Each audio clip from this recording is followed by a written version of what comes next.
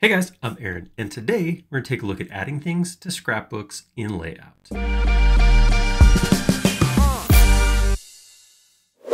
In case you are not aware, scrapbooks are collections of elements that you can just pull off of the toolbar, the sidebar, and just drop right into your layout file. There's a bunch of default ones that people play around with when they go into layout. They think it's pretty cool. I can grab a person or an image of a car, something like that. It's a great way to get 2D elements onto your drawing in layout, but you can go much further than what the defaults let you do. So the default is a collection of mostly 2D symbolism and tags and stuff like that you can drag onto your model. But you can actually go in and customize or create your own scrapbooks from scratch, and it's super easy to do and super powerful. We're going to check that out right now. Okay, so here we are. I'm in what's it called? LayOut? Yeah, that's right. LayOut. I'm in LayOut. LayOut's awesome. And I want to show, let's look at the defaults real quick. So if I just drop this down, nothing's been edited, added, or anything like this. This is just the default. The way a scrapbook works is when you choose a scrapbook, and some of these are in folders. So I have this arrows folder that has a whole bunch of different ones in here. What I can do is I can grab any of these symbols that show up in the window, drop it on here, and it shows up. And then I can go from there and customize it, change colors, change the rendering, all that stuff. Pretty easy to do. So let's look at, I like going to people. I like adding people to my thing. So I got a couple options in here. I can grab a line work people, or I can grab a shadowed people. Either way, it drags it in, it drops it. This is the why scrapbooks are so useful, is because it's super quick and easy to grab stuff out of here. Now, something a lot of people don't know is this scrapbook right here is just a layout file. So when I come in here and I start grabbing stuff off of here, all I'm doing is pulling things out of a referenced layout file and dropping them into my current layout file. So if I wanted to, if I came in here and I wanted to get rid of some of these people, I wanted to add new people, I could in theory go hit edit, pull this layout file up, make changes, and then save it back into itself. We're going to go a step further than that. We're going to just create one from scratch. We're just going to take this empty page right here and turn it into a new scrapbook. Okay, so this is going to be easy. So if I look right now, these are my defaults. We're going to create a brand new one. I'm going to start simple with this, right? I'm going to do something similar to what most of these do, and that is I'm going to create some symbols. I'm going to put a circle right here. I'm going to come in and use Option to copy that over. I'm going to use Shift to uniformly scale it down to a little over half. I'm gonna do that a couple times. Say, I don't know, maybe the drawings I do call outs with circles, and I want 4 different sizes of circles that I can just quickly grab on rather than drawing circles each time. All right, so there we go. So I just created a set of circles. Now to get this into the scrapbook, what I want to do is go to File and Save as Scrapbook. Before I go there though, I do want to call this out. Look in your settings menu real quick. If you're on Mac, it's in Layout. If you're on Windows, it's under Window. But I'm going to go to Settings, and I'm going to look at this right here, Scrapbooks. So there's 2 default locations for scrapbooks. The first is this hard-coded one up here, which is the default scrapbooks that are actually in the installation. Then you might have another one here that's another folder that can be written to. I'm on Mac, and you notice that I have this little tilde library, blah, blah, blah, blah, blah. This is actually a hidden folder, so I don't want to mess with that. So I just created a new folder in the visible library application support 2025 layout scrapbooks folder. So that's a folder I can get to. That means I can edit it at any time. Writing into this hidden folder means I have to go reveal it and all that stuff to get to those files. I don't want to mess with that. So I added this folder to the defaults as a publicly editable location. Same thing on Windows. If you ever have a hidden or a locked folder, you might have issues saving your scrapbooks out, and you might have issues finding or editing them after. So I'm just going to say, in general, make sure the folder that you have here is a place you can get to regularly and you can edit as needed. So you have the right rights, all that kind of thing. Make sure that is true. Okay, so once I know that is true, I'm going to go to File. Rather than just hitting Save, I'm going to hit Save as Scrapbook. Makes sense, right?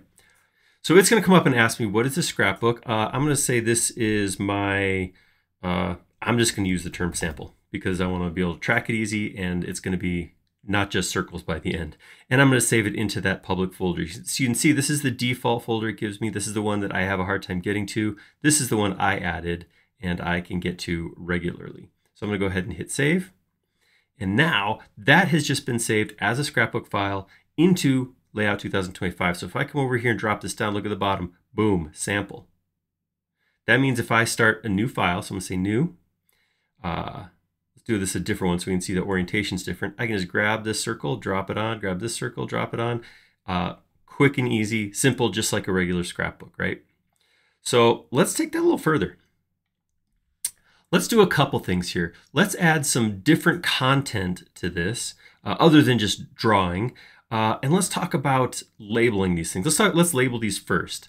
I'm going to say that I want to have something on here that tells me what each of these circles are. Maybe I use these for different functions, like this represents volume or size or changes or something like that. And I want to put a label on here.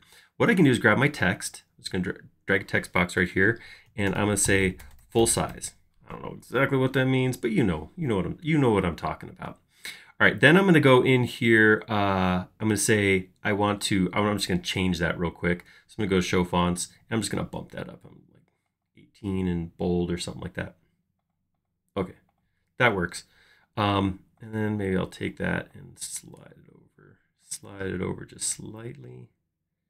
And then I'm going to say option, move to here, oops, forgot to hit option that time, to here, to here. And then I'm just going to change these, right? So this is going to be half, this one will be third. I don't know, I'm making stuff up. And we'll call this one tiny because I don't want to, because I don't like to be predictable. I have to change things up there. All right, so I'm going to get those labels underneath the circles they represent. Once I have that and they're where I want them to be, that kind of thing, I'm spending way more time on this than I probably need to, since these don't really mean anything, but I like to look good. I'm going to take those now. I'm going to go over to my layers. I'm going to create a new layer, and I'm going to call this locked. And guess what I'm going to do with it? I'm going to lock it. Now I'm going to grab those labels and right click. I'm going to say move to layer locked. So once they're on layer locked, I can't select them. I can't do anything to them. So the reason this is cool is if I go to file and I save that, when I look on, here's my template right here. Let's go ahead and switch windows back to our sample file. I can still grab my circles and bring them in, but my text there, which labels what these are, I can't click and drag them in. See that? Because they're locked. So locked stuff will stay in your scrapbook, so it's visible, but you can't interact with it. All right, let's go hop back over to this one right here, and let's edit it a little bit more. Let's add some additional content in here. I have a couple files on my desktop. One is this block of text. I'm just going to drop that in. Let's take a look at that. This is just some lorem ipsum text that I generated a while ago and saved in a text file. And I can put that on here, and that will become an available block of text to pull in anytime I want. A little while ago, we did a picnic table on a live stream, so I'm going to grab that SKP file and drop that on here also. All right, so there we go. We got it. I'm going to edit it just a little bit. Make it smaller so it fits on the page. Like that. And I'm going to make it look nicer on here by... I'll go into it and change it to a vector drawing, so you get nice clean lines, and then I'll also go in here to style and turn the background off. All right, so there we go. So we got a nice picnic table sitting there. And then let's do one more thing. I got a SketchUp logo file, just an image file here I could drop on like that. Okay, cool. Awesome. There we go. So now we have drawings, we have text, we have a text file, we have a SketchUp file, we have an image file. I cropped it a little bit. That's gonna bother me. Or maybe the image is just cropped. Never mind. That's not my fault. That's somebody else's fault. All right. So I'm going to go ahead and hit File, Save. We'll hop over to our sample model, and we can see here, there's my scrapbook. I have my all my things on there, and I can just grab them just like I do with any of the other existing scrapbooks, and I can bring them in. And once they're in here, they are that thing, right? So this is just an image now. This is not an image, not a representation. This is the actual SKP file linked into my model through that scrapbook image. So anything you can put into a layout file, all you got to do, save as scrapbook, and then it's going to show up here, and you can just drag it right in next time you create a layout file. So I know for me, when I first started using layout, I relied heavily on those default scrapbooks. If it wasn't in there, I went in and made things from scratch. And there's some times where I hate to say, well, I created something in one layout file, and then I needed it in the next layout file. I went to that previous layout file, copied it, came in here, pasted it in there, because I didn't understand how scrapbooks worked. I was scared or something, I don't know. But they're really very simple. You can see right there, all you got to do, create a layout file, save it as a scrapbook, make sure it's someplace you can get to in case you want to edit it, and there you go. You can just grab it, drop it, boom, that simple. Really that simple. We're going to go a little bit deeper. Maybe next week we'll come back and we'll talk a little bit more about maybe how we work with auto text, which we've been touching on a lot recently, and how auto text works inside of scrapbooks, because you can do some pretty cool stuff once you start tacking these different tools together. You get pretty powerful stuff going on. If you like that video, click like down below, and if you haven't already, please do subscribe. We create several videos each and every week, and you'll be notified of all of them if you subscribe, including our live streams. Most Fridays we do a live stream here at noon Mountain Time, and we go through an entire modeling process. Very cool. Come check it out sometime. Most importantly, though, leave us a comment down below. Have you played with scrapbooks? Is this new to you? Are you going to give it a try?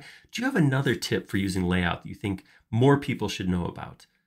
Leave all that in the comment. We like making these videos a lot, but we like them even more when they're showing something you want to see. Thank you.